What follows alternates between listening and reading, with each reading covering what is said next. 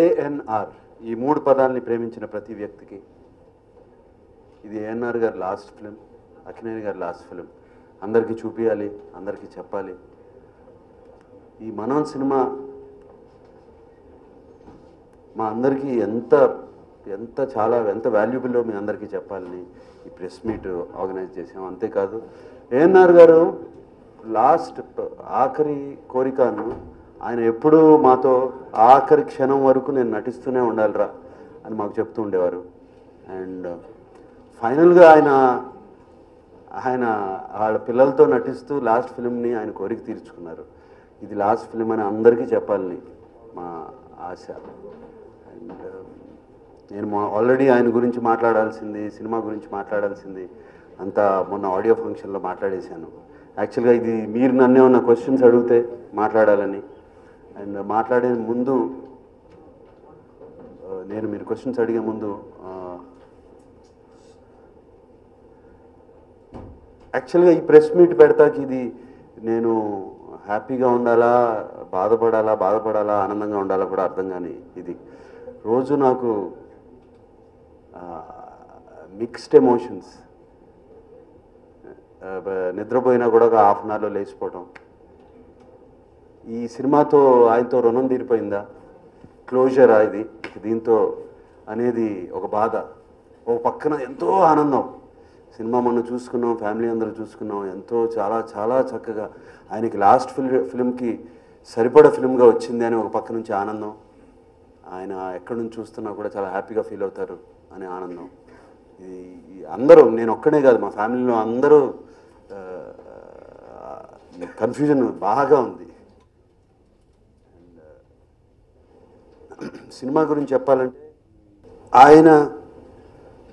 ఆయన ఫ్యాన్స్ దగ్గర నుంచి చైతన్య ఫ్యాన్స్ వరకు, మధ్యలో నా ఫ్యాన్స్ వరకు, అండ్ అందరికీ సరిపడే సినిమా, అందరికీ నచ్చే సినిమా.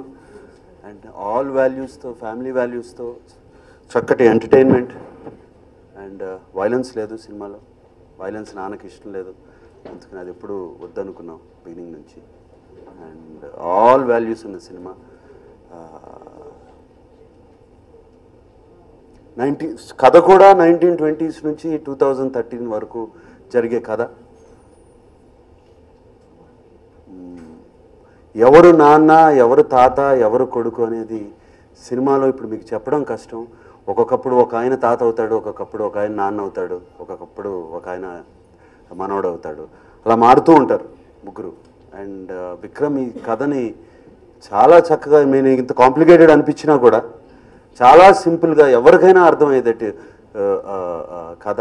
అండ్ ఒక ఓల్డర్ జనరేషన్ నుంచి ఇప్పటి వరకు ఉండే 2013 యంగ్ ఇంటర్నెట్ జనరేషన్ వరకు నచ్చే ఇన్సిడెంట్స్, ప్రతి ఒక్కరు అయ్యో నాకు ఇటువంటి జరిగిందే, ఇలా జరిగిందే అనేది ఉంటుంది. And beautiful music. అంతగా చెప్పాలంటే చక్కటి ఒక అందమైన సినిమా మనం. మీరు అన్నట్టు మూగ మనసులు నాకు one of my favourite films. నేను రాఘవేంద్రరావుతో అటువంటి సినిమా చేయాలండి ఎప్పుడని అడుగుతూ ఉంటే ఆయన జానకి రాముడు దాన్ని బేస్ చేసుకుని మూగ మనసులు చేశారు. బట్ వాటికి సంబంధించిన కాదు, దానిలో మూగ మనసులు కానీ జానకి రాముడిలో కానీ ఒక ప్రాబ్లంతో ఒక జన్మలో పోయి మళ్ళీ వాళ్ళిద్దరూ పుట్టి మళ్ళీ ఆ ప్రాబ్లం సాల్వ్ చేసుకోవడం అట్లా ఉంటుంది.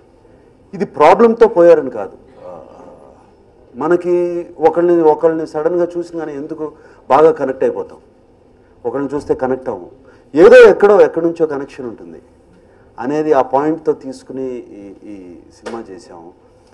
సో నేను ఆ జన్మలో ఉన్నాను, ఈయనకి తెలుసు, మేమిద్దరం కలిసామని వీళ్ళకి తెలియదు. ఒకళ్ళకి తెలుస్తుంది కానీ ఇంకోళ్ళకి తెలియదు. అండ్ చాలా గమ్మత్తుగా ఉంటాయి రిలేషన్షిప్స్. ఒక సోల్ అనేది ట్రావెల్ అవుతూ ఉంటుంది. అండ్ ఎక్కడో ఈ లైఫ్, ఈ ప్రయాణంలో ఎప్పుడో ఒక తప్పు జరుగుతుంది. ఆ వ్యక్తి మూలంగా కాదు, ఇంకోటి మూలంగా జరగచ్చు ఆ తప్పు. ఆ తప్పు ఈ లైఫ్లో ఎలా సెటరేట్ అవుతుంది అనేది మనం అస్సలు కన్ఫ్యూజింగ్గా ఈ భయంతో ఈ కథ విన్నగానే నేను మళ్ళీ రాఘవేంద్రరావు చెప్పాను. ఫస్ట్ ఆయన అడిగింది ఇదే క్వశ్చన్. ఎప్పుడైనా సరే సింప్లిఫైడ్గా ఉండాలి, ఆడియన్స్కి కాంప్లికేట్ చేయకూడదు. కాంప్లికేట్ చేసి కథలు మన వాళ్ళకి పడవు నచ్చవు అని చెప్పి ఆయన క్లియర్గా చెప్పారు. ఆయన చెప్పిన దానికి మరీ జాగ్రత్తలు పడి అసలు కాంప్లికేషనే లేకుండా చేసాము. సినిమా అంతా అయిన తర్వాత ఎవరికి కథ తెలియని వాళ్ళకి ఫ్రెష్గా ఆఖరికి ఇంగ్లీష్ సినిమాలు కానీ అటువంటివి కానీ చూసి మాట్లాడే వాళ్ళకి చదువురాని వాళ్ళకి కూడా చూపించాం. నేను సైలెంట్గా సీక్రెట్గా చూపించి కథ పర్ఫెక్ట్గా అర్థమైందన్నారు. నాన్నకి పెద్ద ఎప్పుడు గతంలో కూడా పెద్ద సజెషన్స్ సెట్ మీద ఇస్తాం కానీ అటువంటి ఏమీ లేవు, చేసేవారు కాదు. బట్ దీంట్లో నాకు ఒక తండ్రితో ఒక పక్కన చేయటం, ఒక పక్కన ఒక కొడుకుతో చేయటం చాలా ముచ్చటగా ఉంది. వాళ్ళిద్దరిని చూస్తుంటే ఎక్కువ సీన్స్ వాళ్ళిద్దరి మధ్యన కామెడీ సీన్స్ చాలా ఉంటాయి. ఒకళ్ళనొకళ్ళు ఆర్గ్యుమెంట్స్, ఒకళ్ళనొకళ్ళు తిట్టుకోవటం చాలా ముచ్చటగా ఉంటాయి. అంటే వైలెంట్గా ఉండే సీన్స్ కాదు, సీరియస్గా ఆర్గ్యూ చేసేవి కావు. అండ్ వాళ్ళిద్దరూ కలిసి మందు కొట్టే సీన్ నేను దూరంగా చూస్తాను, నేను మందు కొట్టిన సినిమాలో. అటువంటి సీన్స్ చాలా చాలా బాగున్నాయి. అంటే ఎస్పెషలీ నా ఏఎన్ఆర్ గారికి ఆయన డ్రింకింగ్ సీన్స్ కానీ కానీ ఆయన ఫేమస్ దాని మీద.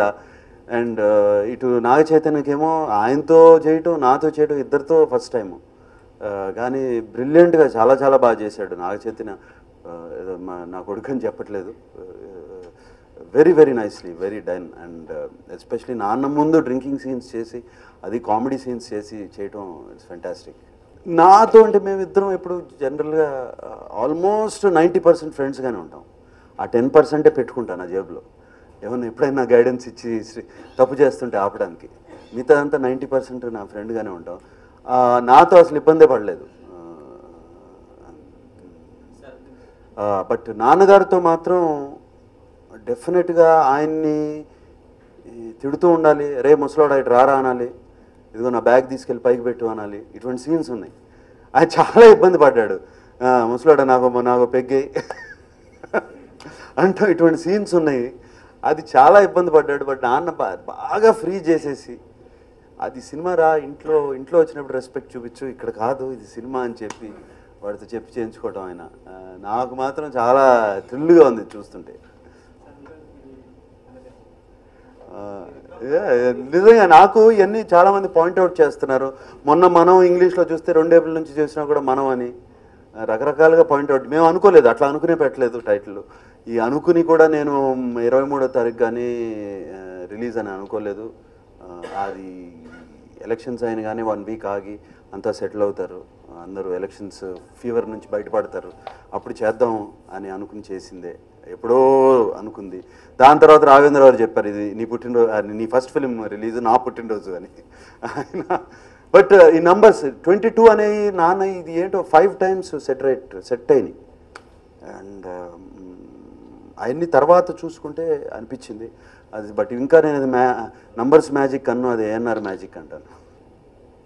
బోరు కొట్టించే సన్నివేశాలే లేవు సినిమాలో. ఆయన నాన్న నాకేదో నేర్పాలి, నేను చైతన్యకి ఏదో నేర్పాలి, ఆయన తాత అని పిలవాలి అని ఇటువంటి లేనే లేవు. చాలా మోడర్న్గా ఇప్పుడు దానికి నచ్చే ఇదిగా. బట్ ఆ లైన్ దాటకుండా, తెలుగుతనం పోకుండా బాగా తీసింది. నిజంగా అటువంటి బోరు కొట్టించే సన్నివేశాలు లేవు. విక్రమ్ ప్రీవియస్ ఫిలిమ్స్ చూశాను, దానికన్నా ముందు చాలా చాలా కథలు వెతికాము దీనికోసం చేయాలని. నాగ చైతన్యకి 100% లవ్ అయినగానే ఓకే ఇప్పుడు రెడీగా ఉన్నాడు మా ఇద్దరితో చేయటాకని. నాన్న అంటే మన సినిమా చేయాలి, తొందరగా తీరా, నాకు చేయాలని ఉంది, ముగ్గురితో 3 generations ఉంటే మనకు అది నాకు ఒకటి మిగిలిపోతుంది అంటే. తొందరగా ఉందన్న, మీరు 100 కొడతారు, అసలు గొడవ లేదు అన్నాను నేను. బట్ లేదు తొందరగా చేయడం అంటే అప్పటి నుంచి స్టార్ట్ చేసాం ఎతవడం. అండ్ ఎన్నో కథలు విన్నాము, అన్నీ ఇదిగో ఇలాగే ఓనమాలు నేర్పే కథలు. సారీ ఏమనుకోవద్దండి. ఇట్లాగే గ్రాండ్ ఫాదరు సన్ను, నాగేశ్వరరావు గారు, నాగార్జున, నాగ చైతన్య ఇట్లా పెట్టి ఏ కథలు ఫాదరు సన్ను కొట్టుకుంటారు, తాత మనవడు వచ్చి వాళ్ళిద్దరిని సెటరేట్ చేసి ఇద్దరిని కలపటం, ఈ కథలు తప్పితే వేరే రాలేదు. సేమ్ కథలు వచ్చినాయి. ఇది యాక్చువల్గా రాజ్ కపూర్ గారు కళ్ళు కూడా ఇటువంటి టైప్ ఆఫ్ స్టోరీ. అండ్ ఇట్లా స్టోరీ తాత నిజంగా బయట లైఫ్లో ఉన్న తాత మనవడు కొడుకులు చేయని ఇటువంటి సినిమాలు చాలా ఉన్నాయి. అండ్ ఏదో కొత్తగా చేయాలి అనుకునేటప్పటికి హీరో నితిన్ ఫాదర్ సుధాకర్ రెడ్డి గారు, ఆయన నా బా ఫ్రెండ్, ఆయన ఇష్క్ తీస్తున్నారు అప్పుడు. విక్రమ్ని పంపించారు. మంచి కథ ఉంది మీ ఫ్యామిలీకి, కథ వింటున్నారని తెలుసు, విన్నాను అని చెప్పి కథ పంపించారు. కథ విన్నాను, విపరీతంగా నచ్చింది, బాగా నచ్చింది. నేను చైతన్య విన్నాం. ఒక 1 hour నేరేషన్, చాలా చాలా బాగా చెప్పాడు విక్రమ్. బాగుంది. ఇష్క్ రిలీజ్ అయిన తర్వాత రా అన్నాను. ఇష్క్ రిలీజ్ ముందే వచ్చి నాకు ఇష్క్ చూపించాడు. అండ్ ఇష్క్ బాగా నచ్చింది. అండ్ వెంటనే లెట్స్ డూ ద ఫిల్మ్ అన్నాను. ఇద్దరం డిసైడ్ చేసుకున్నాం. నాన్నకు కూడా ఒక లైన్ చెప్పిస్తే బాగుందిరా, ప్రొసీడ్ అవ్వచ్చు అన్నారు. అండ్ దాని తర్వాత విక్రమ్ 1 year తీసుకున్నాడు యాక్చువల్గా ఈ కథ అంతా రెడీ చేసి తీసుకురావడానికి. ఎందుకంటే కథగా చెప్తే ఆ కాంప్లికేషన్ ఉంది మీరు అన్నట్టు. సో దాన్ని సింప్లిఫై చేసి తీసుకురా అందరికీ ఈజీగా అర్థమయ్యేటట్టు అట్లాగే చేసుకుని తీసుకొచ్చాడు. 1 year తర్వాత దాని తర్వాత కథ స్టార్ట్ చేసాం. మిగతా జరిగింది మీకు తెలుసు. స్టార్ట్ చేసేటప్పుడు యాక్చువల్గా మార్చ్లో రెడీ అయ్యాడు విక్రమ్. మొన్న లాస్ట్ ఇయర్ మార్చ్ 2013 మార్చ్లో రెడీ అవుతే, ఎందుకు ఇప్పుడు ఏప్రిల్ నుంచి ఎండలు మొదలవుతాయి, నాన్న ఎందుకు ఇబ్బంది పెడతాం, జూలై నుంచి మొదలు పెడతాం, జూన్ ఎండింగ్ నుంచి వర్షాలు వచ్చినగానే మోస్ట్ ఆఫ్ ది వర్క్ ఇండోరే కదా అయింది అని చెప్పి అనుకుని జూలైలో మొదలుపెట్టాం. అక్టోబర్ వచ్చేటప్పటికి ఆయనకి ఈ ఇల్నెస్ ఉంది, క్యాన్సర్ వచ్చింది అని బయటపడింది. అంటే ఆయన మమ్మల్ని ఎలా ప్రిపేర్ చేశారంటే, క్యాన్సర్ వచ్చింది, అఫ్కోర్స్ అందరికీ షాక్. క్యాన్సర్ వచ్చినా ఏముంది, ఆయన ఏముంది శుభ్రంగా ఉన్నారు కదా, నిన్నటి వరకు బ్రహ్మాండంగా ఉన్నారు, వచ్చింది ఏదో క్యాన్సర్ లోపల ఉందన్నారు, అదే సర్దుకుంటుంది అని అందరం ఆ ఫీలింగ్లోనే ఉన్నాం. అసలు ఇంపాసిబుల్ ఆయన్ని మేము బెడ్ మీద చూస్తాం కానీ అది కానీ అనుకోవటం. బట్ ఇంకో 10 రోజుల్లోనే సివియర్గా అటాక్ వస్తే ఆయన స్కాన్ చేసుకున్న తర్వాత పెద్ద ట్యూమర్ ఉందన్నారు లోపల. ఆయన అది ఆల్మోస్ట్ బయటికి చాలామందికి తెలిసి ఆయన ఫోన్లు చేసి ఏడుస్తుంటే ఆయన ప్రెస్ మీట్ పెట్టి అందరికీ తెలిసింది. అది ప్రెస్ మీట్లో నాకు ఇలా ఉంది, I want to fight this, 96 కొట్టాలనుకుంటున్నాను. మా మదర్కి 96లో పోయారు, ఆయనమ్మ 96లో పోయారు, నేను కూడా 96 కొట్టాలని అనుకుని అని అన్నారు. ఆ మధ్యాహ్నమే మీ ప్రెస్ మీట్ అయిన తర్వాత మీరు అందరూ ఇంటికి వెళ్ళిపోయారు. ఆ మధ్యాహ్నమే మళ్ళీ కొలాప్స్ అయిపోయారు. నాతోనే సీన్ చేస్తున్నారు సెట్ మీద. అలాగే హాస్పిటల్కి తీసుకెళ్ళేటప్పుడు పొట్టంతా ఇంత ఉబ్బిపోయింది. ఆ లోపల ఆ ట్యూమర్ పెద్దదైపోయి లోపల ఇంటెస్టైన్ని కంప్లీట్గా ఇట్లా నొక్కేసింది. పైనుంచి వెళ్ళేది లోపలికి వెళ్ళట్లేదు, ఇక్కడ వరకు వెళ్ళి ఆగిపోతుంది. అండ్ అది ప్రాబబ్లీ లాస్ట్ 3 days నుంచి జరుగుతుంది. ఆయనకి అంత నొప్పి ఉందని మాకు చెప్పట్లేదు ఆయన. ఇంకా నెక్స్ట్ 1 or 2 hours దాన్ని తీపోతే పాయిజన్ అయిపోతుంది, లోపల ప్రాబ్లం అవుతుంది, కట్ చేసి తీసేయాలని చెప్పారు డాక్టర్సు. మమ్మల్ని పక్కకు పిలిచి 50-50 ఛాన్స్ అన్నారు. ఆయనేమో మమ్మల్ని పిలిచారు, ఏం చేయమంటున్నారు డాక్టర్లు. ఏం లేదు నాన్న, పర్లేదు, మీరు లోపలికి వెళ్ళండి, ప్రాబ్లం చిన్న సర్జరీ అంటే అయిపోతుంది. మా మొహాల్లో ఆయన గుర్తుపట్టారు. ఆ డాక్టర్ని పిలిచి, ఏంటి కరెక్ట్గా చెప్పండి, 50-50 ఛాన్స్ సార్, మీరు నిజం చెప్పండి, నాకు అబద్ధం చెప్పొద్దంటే వాళ్ళు చెప్పాల్సి వచ్చింది. హార్ట్ పేషెంట్ కదా, మీరు 50-50 ఛాన్స్ అనేటప్పటికీ ఆయన నో ప్రాబ్లం, నన్ను తీసుకెళ్ళండి లోపలే, ఫస్ట్ ఈ పెయిన్ పోవాలి, ఇది పోవాలి, తీసేయండి, లోపల పాయిజన్ పోవాలన్నారు. వెళ్ళారు. ఏం చేయాలో అర్థం కాలేదు. 50-50 ఛాన్స్ అన్నారు. రాత్రి 12కి midnight 12కి తీసుకెళ్ళింది. 2-3 hours అన్నా పడుతుంది అన్నారు సర్జరీ. చాలా జెంట్లుగా డెలికేట్గా చేయాలి. అండ్ ఎనస్థీషియా కూడా ఫుల్గా ఇవ్వలేము, మరీ డీప్గా తీసుకెళ్తే డేంజర్, చాలా జెంట్లుగా చేసుకుంటూ వెళ్ళాలి, ఎక్కువసేపు ఎనస్థీషియా చేయలేము అన్నారు. అక్కడ నుంచి డైరెక్ట్గా ఏం చేయాలో తెలియదు. మహేష్ రెడ్డి గారు ఉన్నారు, నా ప్రొడ్యూసర్. సాయిబాబా ఏంటి ఇట్లా ఉంది, స్ట్రెస్గా ఉందంటే రా అని చెప్పి ఆయన సాయిబాబా గుడిలో రాత్రి తెల్లారుజామున 1 గంట తీసుకెళ్ళి బయట కూర్చోబెట్టారు. సో నాన్న సక్సెస్ఫుల్ అనగానే అక్కడ నుంచి బయలుదేరి 3 o'clock మార్నింగ్ వెళ్ళాను. లేగలేదు, ఇట్లా పడుకున్నారు. అప్పుడు డాక్టర్స్ చెప్పారు, బాగా స్ప్రెడ్ అయిపోయింది, లోపల ఏమీ చేయలేము, అందుకనే 1.5 hourలోనే మూసేసి తీసుకొచ్చేసాము. మేబీ ఏంటి ఎంత టైం అన్నావు, spend as much as time you can with him. ఆయన ఏం తినాలంటే కూడా అది పెట్టండి, ఇంకా ఏమీ డైట్ రిస్ట్రిక్షన్ ఏం పెట్టద్దు అని చెప్పారు. ఎప్పుడు చూడొచ్చు నాన్న అంటే రేపు సాయంత్రం కానీ ఆయన కోలుకుంటారు అనస్థిషియాలో, రేపు సాయంత్రం రండి అన్నారు. సో మేమందరం అక్కడే ఉన్నాం, ఎట్లాగో తెల్లారింది. కరెక్ట్గా 10ంటికి ఆయన లేచి కూర్చున్నారు. మార్నింగ్ 10 o'clock ఆ సర్జరీ నుంచి లేచి కూర్చుని ఇంటికి ఎప్పుడు వెళ్తున్నావు రా అన్నారు. అంటే ఈ recovered so fast, doctors also couldn't believe. ఇంటికి తీసుకొచ్చాము, నెక్స్ట్ డే మార్నింగ్ తీసుకొచ్చాము. తర్వాత మమ్మల్ని పిలిచి అడిగారు, తీశారు కదా లోపల పొట్టలో ఏముంది, ఏం జరిగింది ఏంటి అంటే,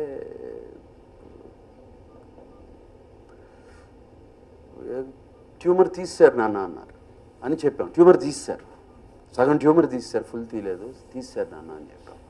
అసలు ఏం జరిగింది, ఏమన్నారు సర్జరీ అయిన తర్వాత అన్నారు. ఏం మాట్లాడాల, తలదించుకున్నాం. ఎంతకాలం అని అడిగారా అంటే ఏం అనలేదు. ఏం చెప్పారు డాక్టర్లు అంటే, ఏం లేదన్నా మీ ఇష్టం వచ్చింది తినమన్నారు, మమ్మల్ని మీతో ఎక్కువ టైం స్పెండ్ చేయమన్నారు, అంతకన్నా ఇంకెట్లా చెప్తాం మేము కూడా. వాళ్ళు మాకెంత డిప్లొమాటిక్గా చెప్పారో మేము చెప్పాము ఆయనకి, అంటే ఎక్కువ టైం లేదనమాట అన్నారు. సో ఒక్క 1 day ఆయన రూమ్లోనే ఉన్నారు, బయటికి రాలా. 1 day తర్వాత చాలా బ్రైట్గా బయటకు వచ్చారు. లోపల మమ్మల్ని కూడా వస్తామంటే నర్సులు వద్దంటున్నారు, నిద్రపోతున్నారు, ఏదేదో చెప్తున్నారు. ఒక 1-2 days తర్వాత ఆయనే బయటకు వచ్చారు చాలా బ్రైట్గా. అంటే ఆయన కాన్ఫిడెన్స్ని అది బయటకు తెచ్చుకుని బయటకు వచ్చి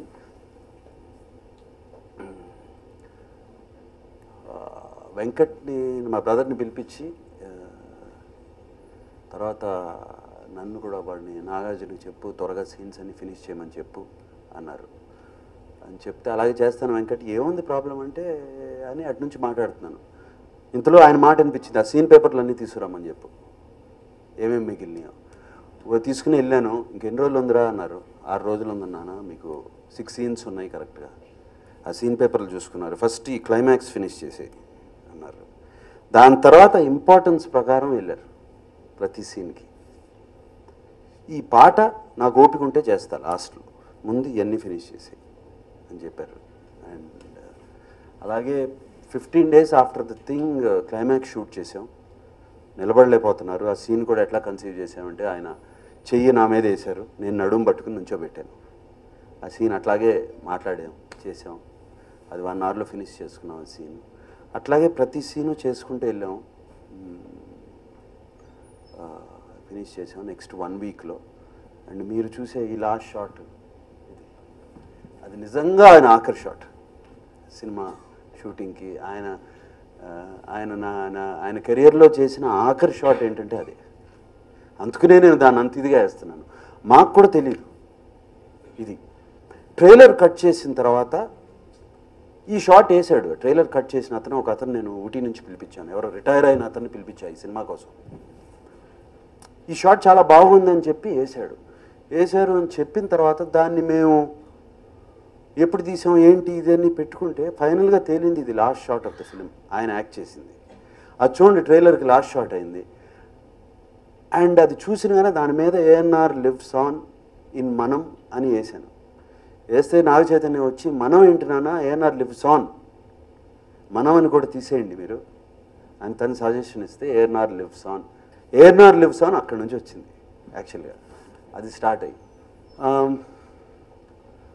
సో ఇది ఫినిష్ చేశారు ఆల్మోస్ట్. ఇక లాస్ట్ షాట్ తర్వాత సాంగ్ షూటింగ్ పెడితే ఆయనకి మార్నింగ్ ఫోన్ చేసి, చేయలేనురా, డాన్స్ చేయలేనురా అన్నారు. కష్టం రా. అలాగే నాన్న, ప్రాబ్లం ఏం లేదు, సినిమాలో సాంగ్ లేకపోయినా కూడా పర్లేదు, నో ప్రాబ్లం, మీరు సినిమా అయిపోయింది, మీరు వరి అవ్వద్దు అసలు, ఇంక దీని గురించి మనసులో పెట్టుకోవద్దు అన్నాను. డబ్బింగ్ అన్నారు. వరి అవ్వద్దు నాన్న అంటే, ఎవరితోనో చెప్పిద్దాం అనుకుంటున్నావా? వాయిస్ కంప్లీట్గా పోయింది, అప్పుడు బొంగురు అయిపోయింది, వాయిస్ బాగా వీక్ అయిపోయింది. ఎవరితోనో చెప్పిద్దాం అనుకుంటున్నావా? అదేం లేదు నాన్న, ఎవరితో చెప్పిస్తానంటే మీరే చెప్తారు, నాకు తెలుసు ఈ వాయిస్తో చెప్పించలేనని, అందుకని డబ్బింగ్ అడిగితే ఎవరితో చెప్పిస్తాక వీల్లేదు, ఇంటికి తెచ్చి ఎక్విప్మెంట్ అంతా రెడీగా పెట్టుకోండి, నేను ఎప్పుడు డబ్బింగ్ చెప్తానో నేను చెప్తాను అని. ఇది 15 days బిఫోర్ ఈ passed away. Just for 2 to 3 days voice వచ్చింది. ఎలా వచ్చిందో, ఎక్కడి నుంచి వచ్చిందో ఆయన బయటికి తీసుకొచ్చారు. 3 daysలో ఆ డబ్బింగ్ చెప్పేశారు. పర్ఫెక్ట్గా ఉంటుంది. మీరు విన్నది ఇప్పుడు ఆయన గొంతుకు కూడా అయిందే. ఐ మీన్ మొన్న ఆ డబ్బింగ్ చెప్పింది. సినిమా అంతా ఒక 4-5 సార్లు చూసుకున్నారు.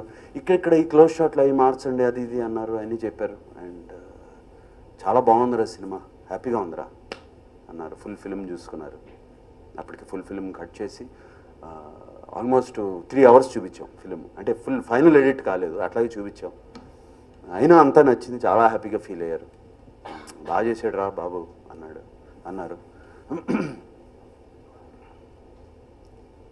అది అయిపోయింది. 1 week later Sankranti, January 15th Annapurna studios opening day. ప్రతి సంవత్సరం ఆ రోజున, సంక్రాంతి రోజున స్టాఫ్ని అందరినీ పిలిచి ఆయనే అందరికీ టిఫిన్లు పెట్టి ఆయనే దగ్గరుండి అందరినీ పేరు పేరున పలకరిస్తారు. మేము యాజ్ యూజువల్ చేసాము. ఆయన రాలేనన్నారు. బట్ ఇక్కడ అందరు టిఫిన్లు జరుగుతున్నాయి, ఏమనుకున్నారో చూస్తే కారులో ఆయన వచ్చేసారు. వచ్చి కూర్చుని ప్రతి వాళ్ళకి అందరికీ గుడ్ బై చెప్పినట్టు అందరికీ గుడ్ బై చెప్పారు.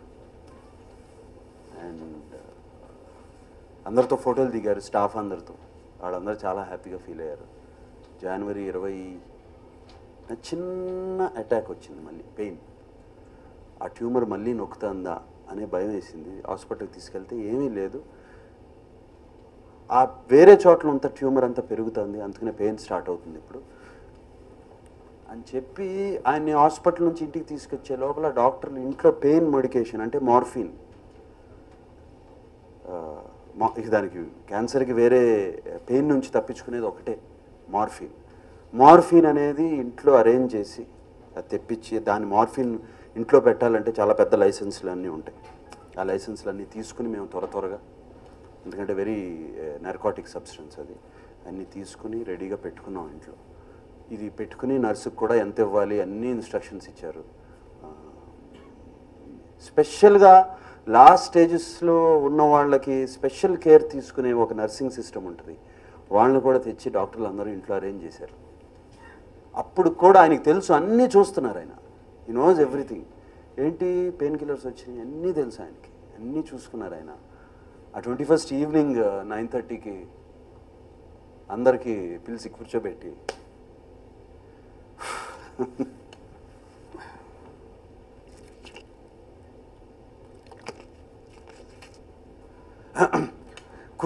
అందరినీ మాతో కలిసి భోజనం చేశారు. అంటే ఆయన భోజనం చేయట్లేదు, అప్పటికి మానేశారు. మాతో కలిసి భోజనం చేశారు,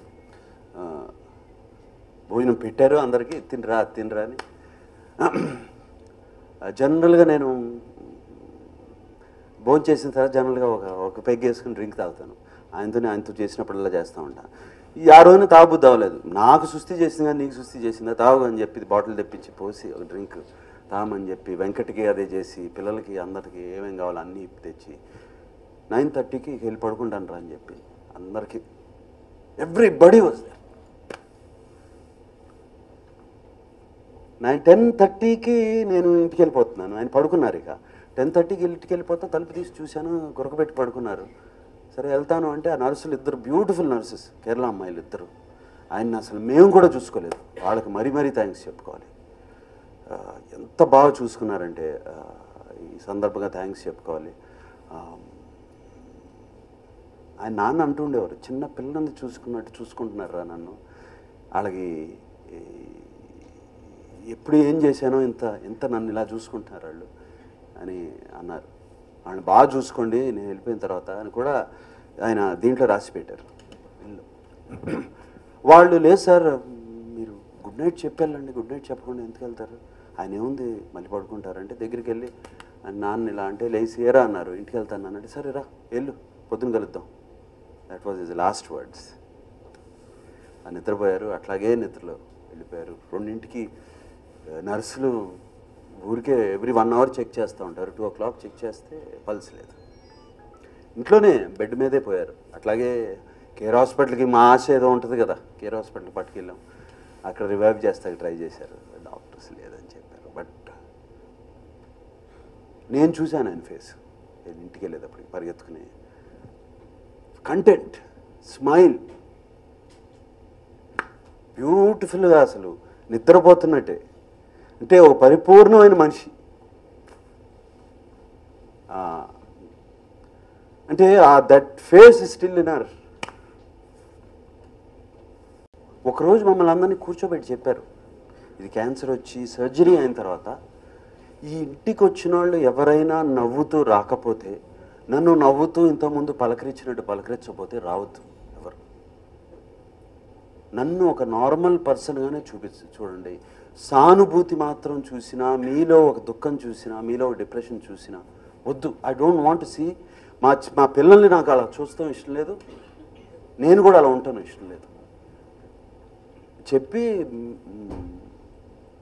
అంటే మేమందరం మర్చిపోలేనిది ఏంటంటే, అందరినీ కూర్చోబెట్టి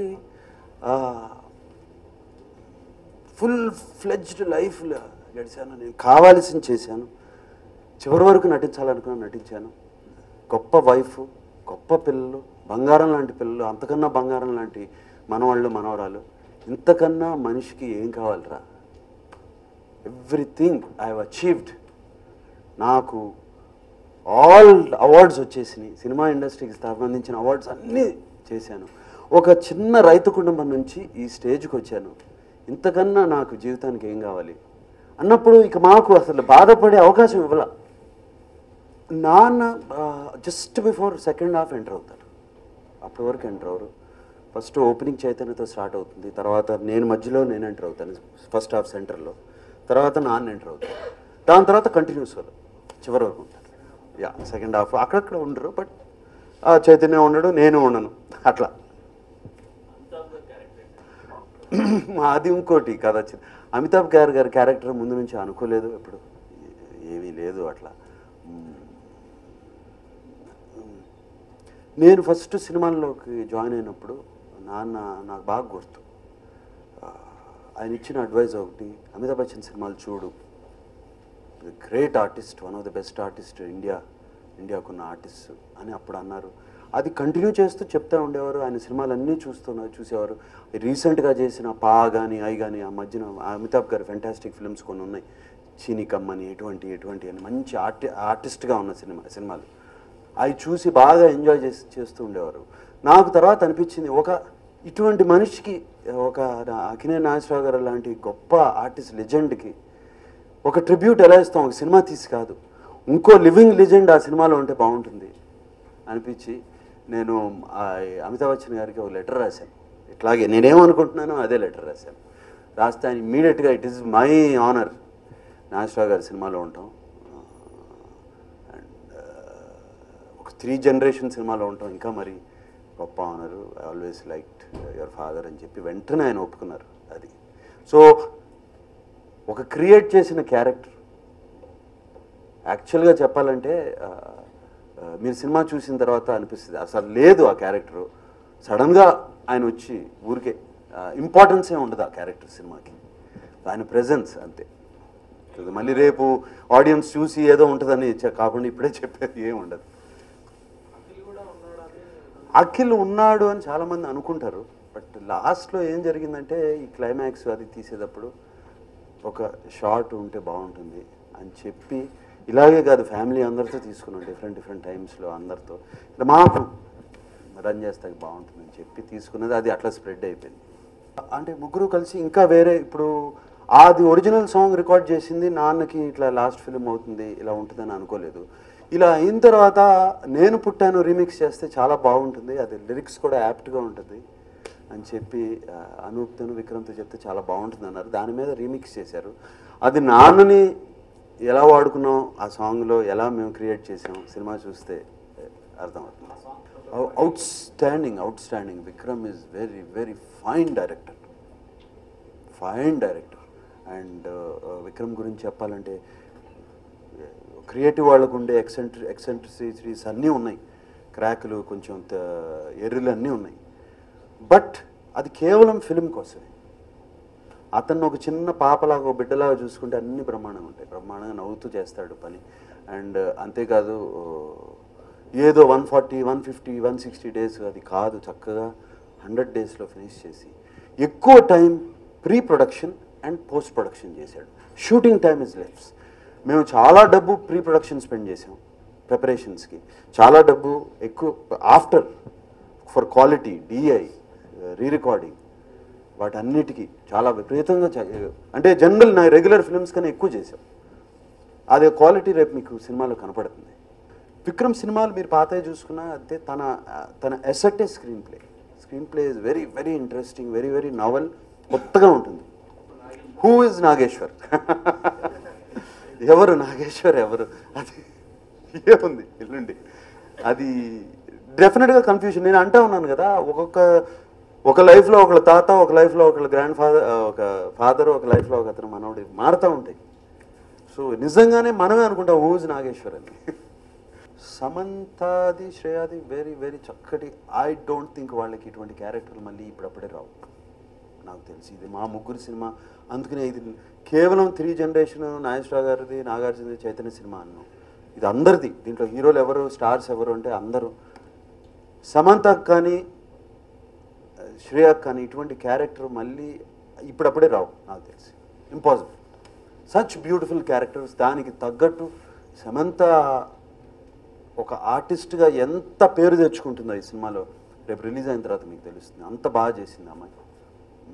అలాగే శ్రియ కూడా ఒక ఇన్నోసెంట్, చక్కగా అందమైన 2 లైఫ్స్లో ఉన్న క్యారెక్టర్, బ్యూటిఫుల్ క్యారెక్టర్. మా ఇద్దరి మధ్యన కెమిస్ట్రీ కానీ అది కానీ చాలా బాగా వర్కౌట్ అవుతుంది. అంటే మళ్ళీ ఏంటి నాగార్జున మళ్ళీ రొమాన్సా అంటారు, అంత బాగా వర్కౌట్ అవుతుంది. ఇది నాన్నగారు మాకు లాస్ట్ 3 మంత్స్లో ఒక కుటుంబం అంటే ఏంటి, ఎలా ఉండాలి అనేది నేర్పించారు బాగా మాకు. మా 20 మంది ఎవరి పనుల్లో వాళ్ళు, కొంతమంది ఉద్యోగాలు చేస్తా, మనవాళ్ళు మనవరాళ్ళు, కొంతమంది ఎక్కడో ఉంటా చేసింది అందరినీ దగ్గరికి తీసుకొచ్చి ఇది ఫ్యామిలీ అంటే ఇలా ఉండాలి, అందరూ నవ్వుతూ కలిసి ఉండాలి అని నేర్పించారు. అండ్ నిజంగా ఆయన నాగేశ్వరరావు గారిని ఫ్యామిలీ హీరో అంటారు. నిజంగా మా ఫ్యామిలీకి ఆయన హీరో. అందుకనే దీనికి అక్కినేని కుటుంబం మేము అందరం కలిసి తీసిన సినిమా అని పెడితే బాగుంటుందని అందరం డిసైడ్ చేసి పెట్టిన ఇది. సో డెఫినెట్గా దానికి వాల్యూ ఉన్న సినిమా ఉంటే డెఫినెట్గా పెడతాం. Not because of industry. ఎక్కువ 2 స్క్రీన్స్ ఆల్మోస్ట్ నాన్నగారు ఫ్యాన్స్ ఎప్పుడో 60 years వాళ్ళు వాళ్ళందరూ ఉన్నారు.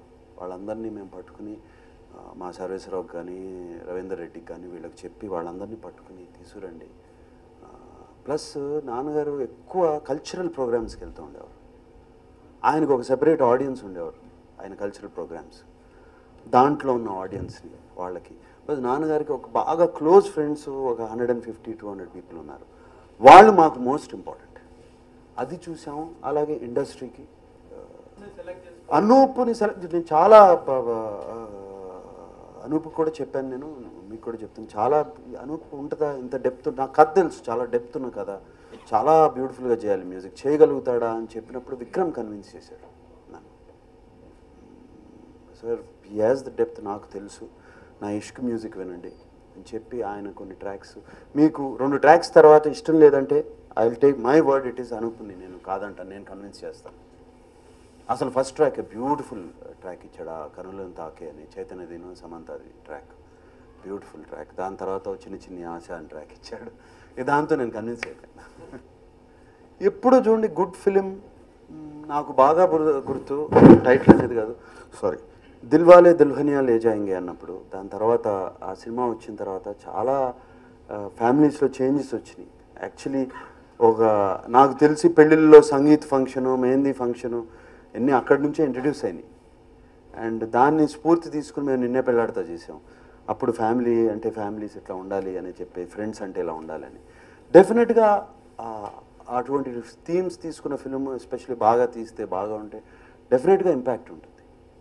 కలిసి ఉండాలి, ఫ్యామిలీ అనేది కలిసి ఉంటేనే స్ట్రెంగ్త్ అనేది మాకు తెలిసింది. నిజంగా మాకు అలా కలిసి లేకపోయింటే మాకు ఇంత స్ట్రెంగ్త్ ఉండేది కాదు మా ఫ్యామిలీలో, అది మాకు బాగా తెలిసింది. అంటే మనం ఇది యునీక్ ప్రాజెక్ట్, ఎప్పుడు అటువంటి ప్రాజెక్ట్స్ కుదరవు, జరగవు. బట్ డెఫినెట్గా నా థింకింగ్ మనకు ముందే మారింది కొంచెం. సో లక్కీగా మనంతో స్టార్ట్ అయిపోతుంది. అండ్ నేను డెఫినెట్లీ